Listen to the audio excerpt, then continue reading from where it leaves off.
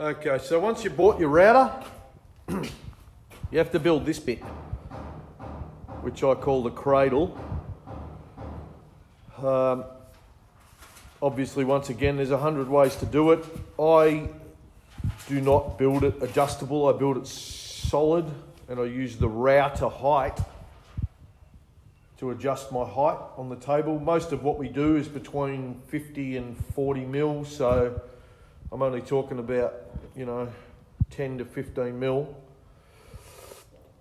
So, I don't know, you'll have to look closer at the video, I suppose. I've just used 10 mil plate because I had it laying around. The old one I made, I used Perspex. The reason I use Perspex is it's very hard to get these fuckers to line up. So I've got all of them, apart from that bastard thing, lined up, and I can't be pulling it all apart and re-drilling that hole, so it can just stay open. I don't give a shit. But what you want is you want it to be obviously free moving. And that's why I do this bit now, because you can adjust where these go by how you tighten these up. So you put your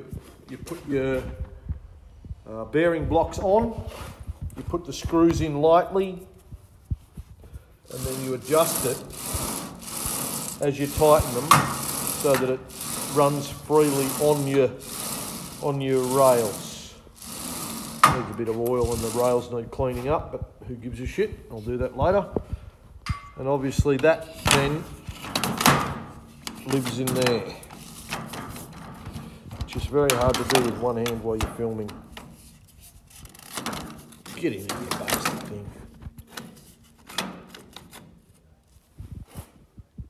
So, and then I can adjust the height by the height of the router up and down.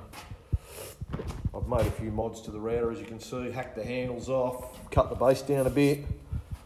You don't have to, you can make your cradle, this piece, bigger to fit the router in with the handles and everything, but I want the cradle as small as possible because you lose surface area by how big your cradle is.